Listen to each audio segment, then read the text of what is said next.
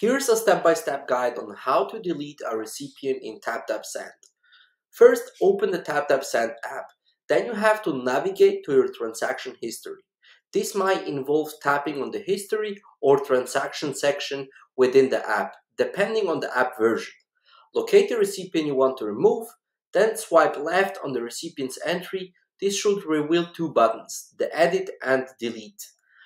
Then you have to tap on Delete to confirm the removal of the recipient from your list. Alternatively, you can delete multiple recipients at once. Follow steps 1 and 2 above to access your transaction history. Then tap and hold a recipient's entry to activate the multi-select mode.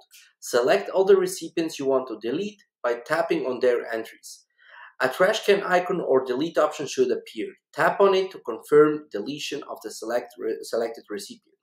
Important note, taptap doesn't currently offer an option to edit recipient information directly.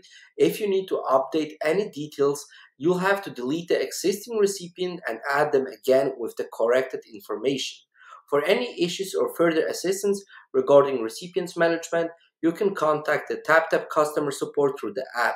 Look for the menu icon, usually 3 horizontal lines, and navigate to help and feedback. You can then choose to call them or send an email.